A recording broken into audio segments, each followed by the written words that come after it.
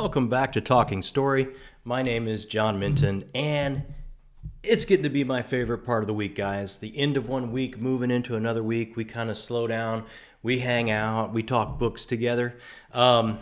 First off, if you've checked us out a couple times and you haven't hit that little subscribe button right down there, that little thumbs up button, click both those for us. It helps us build everything here at Talking Story, and it would be awesome if you just click the like and subscribe. Moving on, I hope you guys have Labor Day off tomorrow. I hope you have a long weekend. I hope you're able to fire up the grill and throw anything on there that you may want and that you like. I know I do. It wasn't always the case, and I'm going to enjoy every bit of it. My short week, I hope you guys get to as well. And I've got a nice cold beverage. Slow down and hang out with you guys and talk some books. So let's get right to it. What did I get read this week for my birthday month of presents to myself? Books that I know are going to be 5 stars with me. I'm wrapping up the Empire trilogy. This is the second trilogy of Raymond Feist's Rift War Saga. This one he wrote with Janny Wurts, and I'm on the third book, Mistress of the Empire. The first 2 books have been phenomenal. Some of the best political fantasy that I have ever read. If it lands the way I think it's going to land, this could absolutely make my all-time list. I'm a good halfway through. By the end of the night, I'll for sure be maybe a little over halfway through. And this book 3 was a little bit of a, I'm not going to say a rocky start, but different. When you're dealing with 2 authors, I think, I'm just guessing, but I think as they pass the baton back and forth, the character just struck me as a little bit different at the beginning of this book. Just some motivational character things that I just didn't quite recognize. But in defense of the writers, the character had suffered something major. I mean, this book starts off with a bang. And I read this back in the day when it first came out in late 80s. And I thought I finished the trilogy, but I did not remember how this started. And it starts, you know, wow, I couldn't, if I'd have read it, I would have remembered that. So now I'm thinking I didn't finish this trilogy because not much of this third book is familiar. But anyway, I'm about halfway through, and it's absolutely recouped. It's kind of back to that 10 out of 10, 5-star level that the first 2 books were for me. So I look forward to finishing that up. While I was working on that, guys, and I knew I was not going to have this done by next week, ready for a review, and I have committed to have 1 review a week because I want to get 1 review a week out for you guys, week in, week out, so you always have recommendations. So I knew I wasn't going to have it. This is a little bit of a chunky boy, so I switched over for one of my other birthday reads so I can have a full review for you coming up this week, and I started and finished The Donut Legion by Joe R. Lansdale. This was chosen for my birthday read, month-long of birthday reads for a reason. Joe R. Lansdale is one of my all-time favorite writers. He doesn't get enough love on BookTube. I'm going to change that. This was absolutely great. I don't want to go too far into it. All I can tell you is if you've never read Joe R. Lansdale before, you're about to be a fan after my full review. He is the Mucho Mojo storyteller, his own self. He will absolutely transport you to that mythical land of Texas, and he writes all kinds of stuff, sci-fi, horror, crime. This is kind of a mystery crime thriller, and always has his quirky, crazy sense of humor, laugh out loud funny, great whodunit. I will have a full review coming up this week for you guys, and that delivered on every level. And I also, one of the comics we've been tracking, guys, World Tree by James Tynion.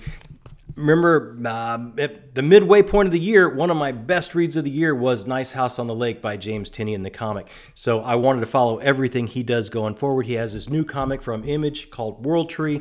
I did notice that it wraps up the first story arc after the first 5 issues, so I had all 5 issues. So I sat down and gave this a quick read, and wow. Do yourself an absolute favor. Next month is October. It's spooky read season. This has already been announced. I think it's on Amazon. It's everywhere you buy your comics. They're putting out a trade paperback of these first 5 issues. This is a pure comic hit. I think issue 1 is now in its 5th printing.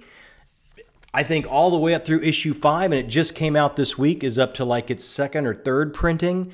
So single issues may be hard to find, but already been announced as a trade paperback with all 5 of these issues coming out in one volume. If you want a great spooky read for spooky read season on October, order this from Amazon. Get it as soon as you can. I mean, just as a real quick teaser of what this is about, if you're wondering, it's out there, so it's hard to encapsulate. But think about the World Wide Web. If you're just letting your fingers do the talking and going from site to site, going down the rabbit hole, checking out different things, seeing what happens, and then all of a sudden you kind of go so far down into the web. Think about multiverses and other worlds, other realities. They're using the same cyberspace, and in that cyberspace, you can butt up against the cyberspace of an alternate world or an alternate reality, and that alternate world or reality could be an absolute hellscape. And what happens to you from just viewing what happens on their cyberspace can be full-on possession, and it's a great social commentary. It goes into the mass shootings that are so prevalent in our country right now, and it gives a reason for everyone being out of kilter and angry. And this is a phenomenal horror comic read. I can't stress it enough. World Tree by James Tynion, and the art is by, well, I don't have my cheaters on. I'll get the art for you guys, but this, I cannot stress enough how great that was. And that's kind of where I'm at reading-wise for the week. I kind of been trying to catch up on some TV lately. I'm trying to catch up on Justified, Primeval. I'm almost up to that. I don't know if any fans of Justified out there. I just doesn't have the magic for me of the original series. I miss some of the original characters. I'm caught up with Ahsoka. And just as a performer watching it, I just think that the franchise of Star Wars is being treated almost with kid gloves or too much reverence. The performances are almost, to me, they just look so stylized. It's almost like a Greek chorus type of thing. I mean, I catch people, and I'm not sure where it's coming from. Maybe the director wants a certain picture, but I catch actors just going, look at the screen, and just leaving their arm there while they talk. And it's just like, that's just presentational, stylized, weird stuff, man. Like, they're not really living within the universe, which is very much what George Lucas started in the beginning, which was so, drew everybody in. There's just something about it. The excitement for me is gone. It's just not grabbing me. I am caught up on Foundation. Anybody that likes Isaac Asimov stuff, it is a little different, but the spirit is there, and the production value is so amazingly high and so gorgeous to look at and so thought-provoking and interesting. I would recommend that. And one more TV note before we go, guys, and this is starting on Apple TV Plus the 8th of this month, this coming Friday. They have adapted The Changeling by Victor LaValle. Now, if you guys are not reading Victor LaValle, if you have not picked up this book, this is another great read for spooky read season if you haven't read it before. This is like a dark urban fantasy, a new modern reimagining of a dark fairy tale in New York City, and it deals with the themes of our family past. Do we have to pay for the sins of our family lineage and our family history? What makes us from our past? How do we overcome that? Our myths and legends, are they just around the corner from our reality? And of course, Victor always, class, race, that type of thing. This is a great read. And I have real hope because following Victor on social media, I think he was absolutely involved in the production of this on Apple TV Plus. And so far, Apple TV Plus with Foundation and Silo and For All Mankind, for me, I'm becoming the preeminent streamer out there for science fiction. Not so much horror or fantasy yet, but hopefully that's just around the corner. But this could be step one as a dark fantasy. Coming up September 8th. Put it on your calendar. Check it out. The trailer is already out there. If you have Apple TV Plus, if you've heard of Victor LaValle, if you have not heard of Victor LaValle, this is must-watch TV. I don't hear a lot of other YouTubers talking about this in their news segments and stuff like that, so I really wanted to shine a spotlight on this because great writer and a really cool guy. He taught where my wife got her MFA in creative writing, and I sat and talked with him a couple times. Lovecraft fan, super cool guy, and I really, really think and hope you check out The Changeling on Apple TV Plus if you've got that.